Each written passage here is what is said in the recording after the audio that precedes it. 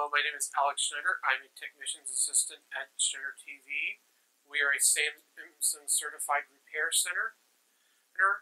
And today I'm going to give a walkthrough of how this Samsung UHD curved smart TV works.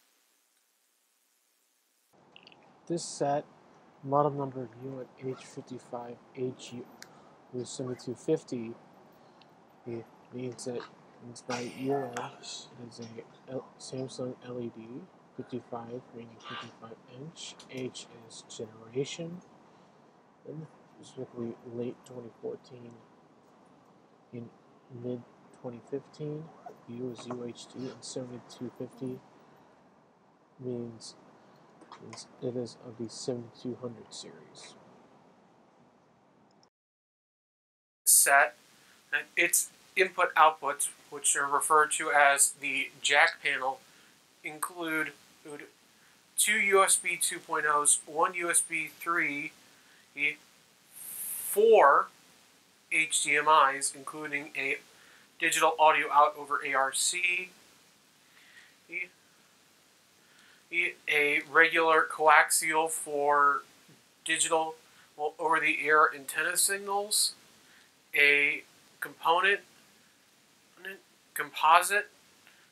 a gigabit Ethernet out, a infrared out for so the TV itself can control a cable or satellite like set-top box, and a optical out for audio as well. Here we're going to put down a piece of foam provided by Samsung to protect the panel, and then put a blanket over it for further protection of the surface of it. Once we put it on its face, we will then remove all the screws from the back in order to take off the base and back panel.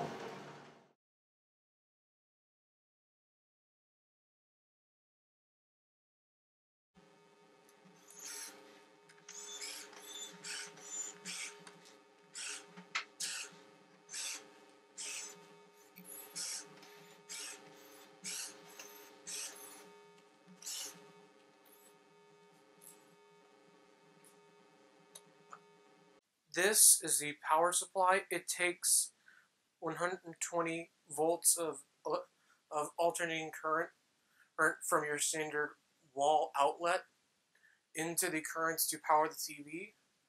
The indirect current, it has one out straight to the panel, and then another that goes to the main board. The main board itself is effectively a computer where all the input outputs are. It has a microprocessor on it equivalent to a smartphone from just a few years ago. Well, it needs the power to both play back media locally,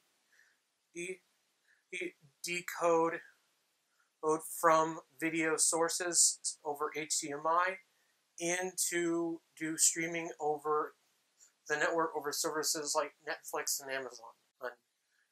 Each TV has two speakers. You may notice they're a little small. Well, they're small so it can keep its light form factor.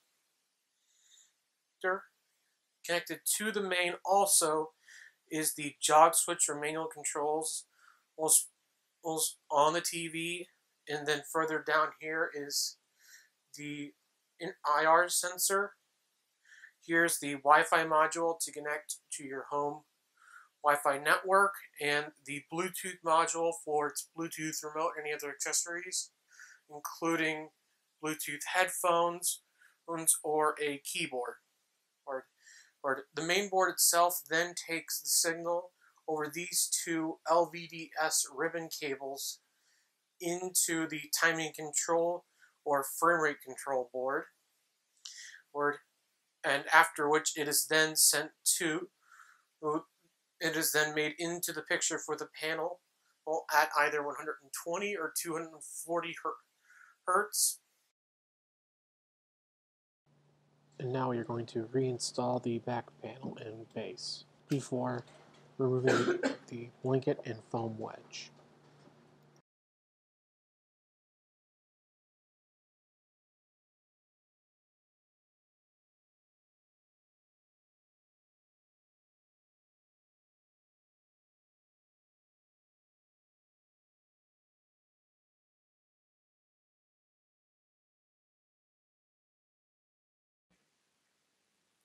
We're going to start plugging back in our connections, starting with the HDMI to cable, which I'm going to plug into HDMI 1.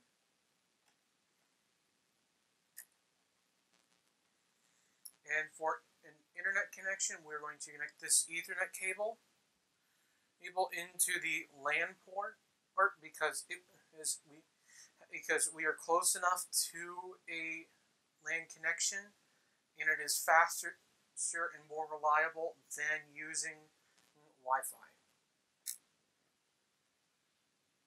And now finally we are going to reconnect the power.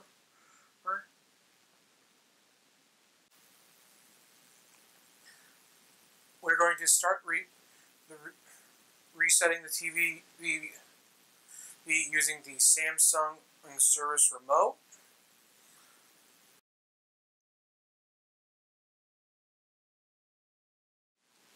I'm going to select the option Factory Reset.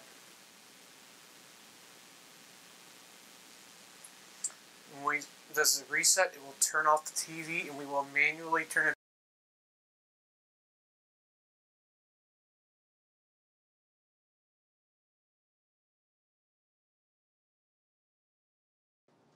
This is the first time startup screen the user will see when they first turn on the set.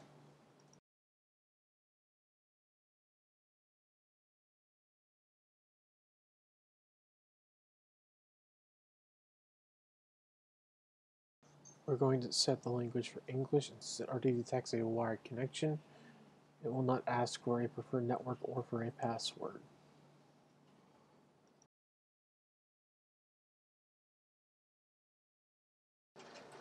We will agree to the terms and conditions.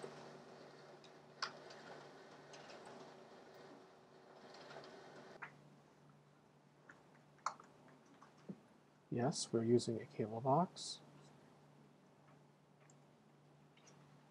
specifically Charter. However, we are not going to have the TV control using the external IR blaster.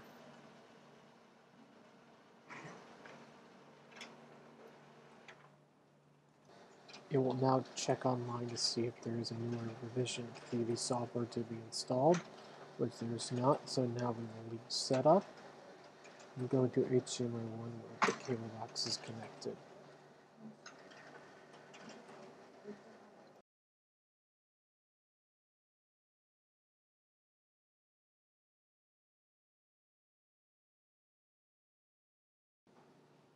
We will now calibrate the set for the best picture possible.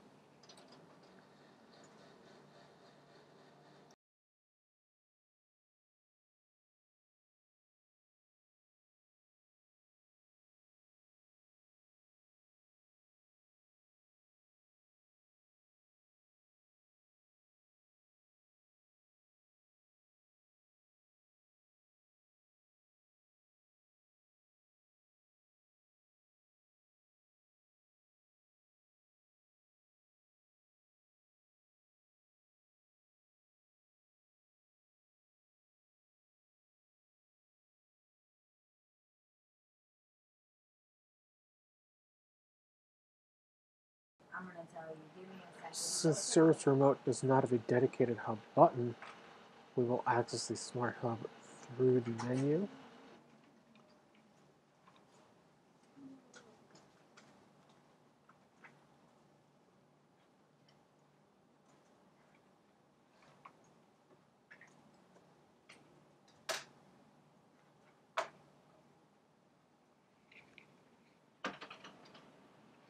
To test both streaming and to showcase 4K video to the customer, we will go to the YouTube app and play a video that was recorded in Ultra HD.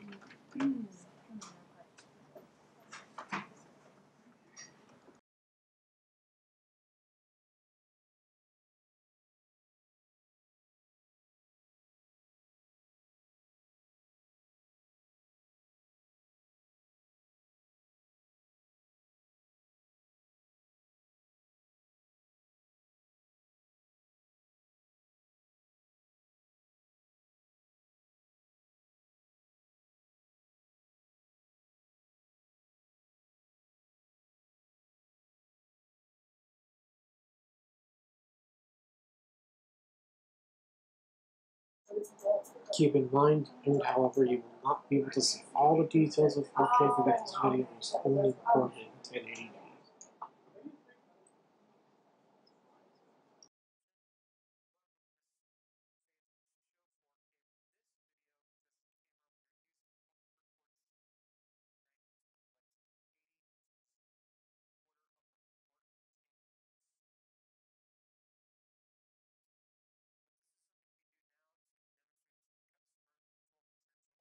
We will now exit the YouTube app and return back to HDMI 1.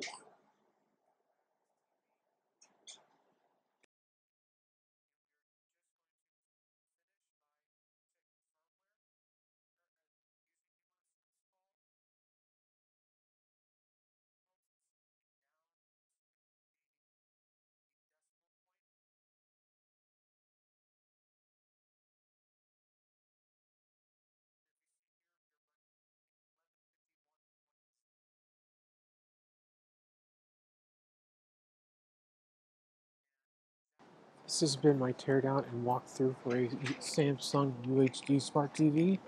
I hope you have enjoyed and learned something from this video.